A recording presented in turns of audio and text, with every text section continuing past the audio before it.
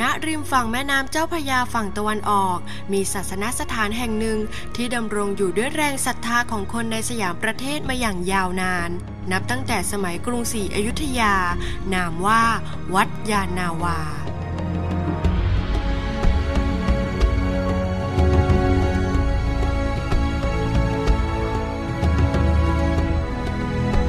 วัดยานนาวาเดิมชื่อว่าวัดข้อควายสันนิษฐานว่าสร้างขึ้นในสมัยสมเด็จพระนเรศวรมหาราชแต่ไม่ปรากฏนามผู้สร้างและได้รับการสถาปนาขึ้นเป็นพระอารามหลวงในสมัยกรุงธนบุรีบารมีศรีกษัตริย์ไทยในปีพุทธศักราช 2311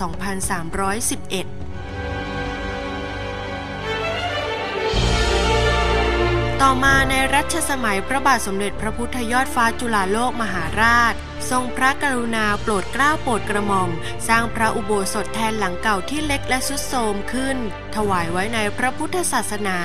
และพระราชทานเปลี่ยนชื่อเป็นวัดข้อกระบือในปีพุทธศักราช 2325จวบจนรัชสมัยพระบาทสมเด็จพระนั่งเกล้าเจ้าอยู่หัวรัชกาลที่ 3ซึ่งได้ชื่อว่าเป็นยุคทองของศิลปกรรมและสถาปัตยกรรมของวัดวาอารามต่างๆทรงพระกรุณาโปรดเกล้าโปรดกระหม่อมให้ทำการปฏิสังขรณ์พระอุโบสถวัดข้อกระบือที่ทรุดโทรมลงมากและใครจะสร้างเจดีย์เพิ่มขึ้นแต่ครั้นจะสร้างเป็นสถูปหรือพระปรางก็มีอยู่ที่อื่นมากแล้วทรงปรารภว่าแต่ก่อนมาเรือที่ใช้ไปมาค้าขายกับต่างประเทศใช้เรือสำเภาเป็นพื้นในเวลานั้นเกิดการต่อเรือกำปั่นใบแบบฝรั่งใช้กันมากขึ้นทุกทีทรงพยากรณ์ว่าเรือสำเภาจะสูญไป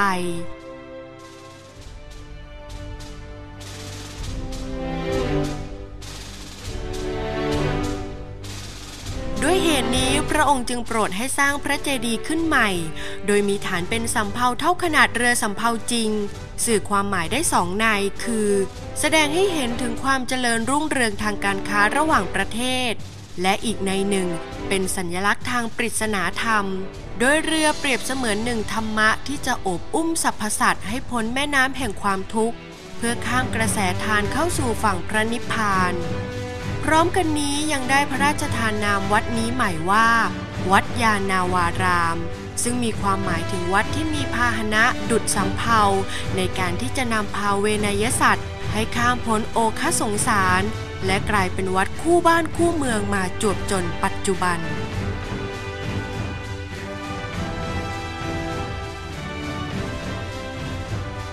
นอกจากเจดีย์รูปเรือสำเภาที่แฝงนัยยะทางธรรมแล้วภายในพระอารามแห่งนี้ยังแฝงไปด้วยการถ่ายทอดเรื่องราวสำคัญต่างๆผ่านงานศิลปกรรมชั้นเยี่ยมได้อย่างวิจิตรงดงาม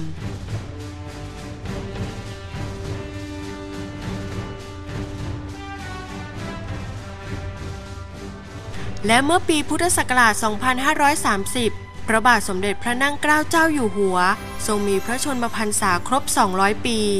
รัฐบาลได้จัดสร้างอาคารมหาเจษฎาบดินทร์และหอพระไตรปิฎกที่งดงามขึ้นเพื่อเป็นการเฉลิมพระเกียรติโดยอาคารมหาเจษฎาบดินทร์นั้นเป็นอาคารอเนกประสงค์ที่มีการใช้สอยประโยชน์ร่วมในตัวอาคารได้อย่างคุ้มค่า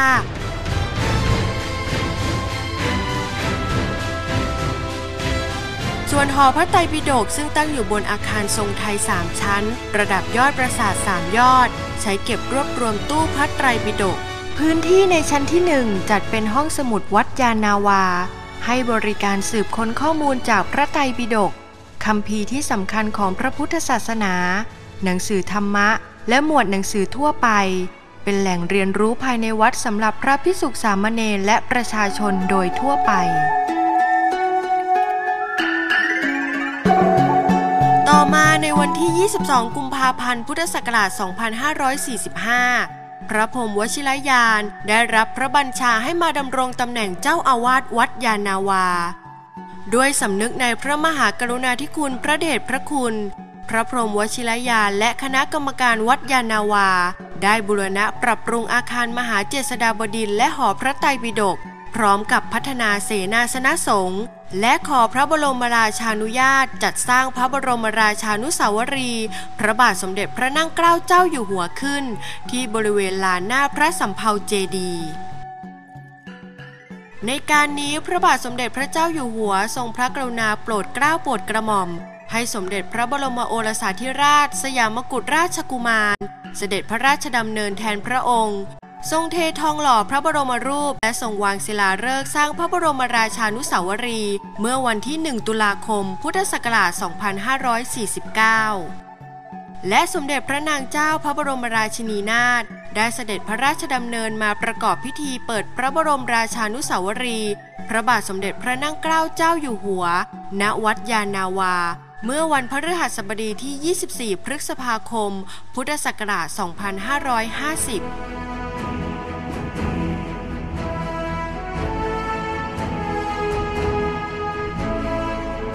ปัจจุบันวัดยานนาวามีอายุกว่า 240 ปี